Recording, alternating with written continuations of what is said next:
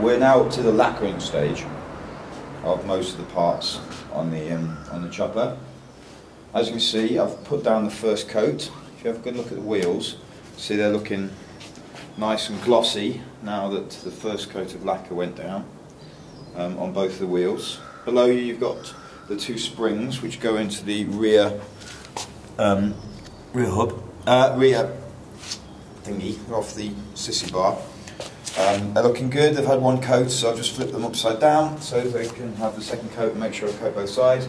And here is the ingenious contraption, which is my hanging hubs, spokes with the nipples and things in them. So yeah, they're all looking good, nice and glossed. Just got to put on the second coat of primer. Just going to start with the wheels. What you just want to demonstrate with this is the way you use primer is lacquer is exactly the same way as you use your paint. So it's about having those thin strokes, those long controlled strokes, good distance away. If you get too close to it, then it clumps up. If it clumps up, that can actually eat through your paintwork. So I'll just show you what I'm doing. I'm just going to cover my mouth with this as well.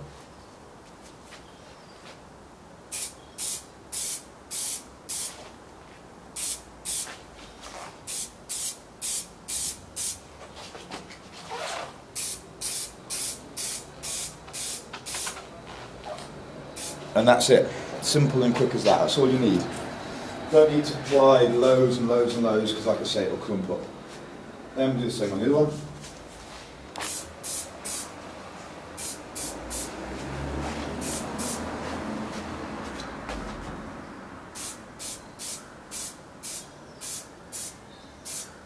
Now, if you come in close, you notice that as I've just done that, it looks a little bit mottled, which is right. Basically, that's how it should look. It should look like that until it dries, and when it dries, it'll then dry to a nice gloss effect. The springs are dead easy to do. It's just a downwards motion. What I do is just spray each one.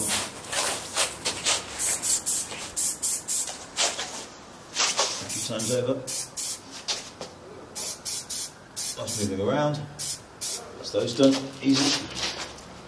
And the final thing is the spokes. Now what I found was the one problem of this setup was that when I came around to spray the opposite side, obviously the dip in the paper meant that I didn't get the back of the spoke. So you just have to be careful that you're getting everything. Pretty easy though. Good. Making sure you run all the way along ones on one side. Then I look through. The other ones on the other side.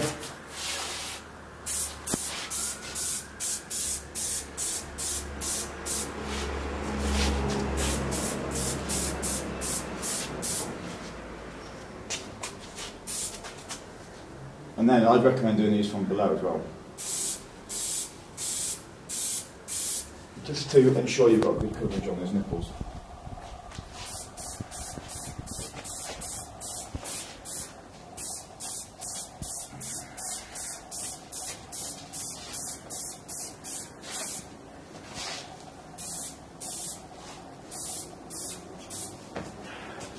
And that is the wheels in their entirety complete. That's that done.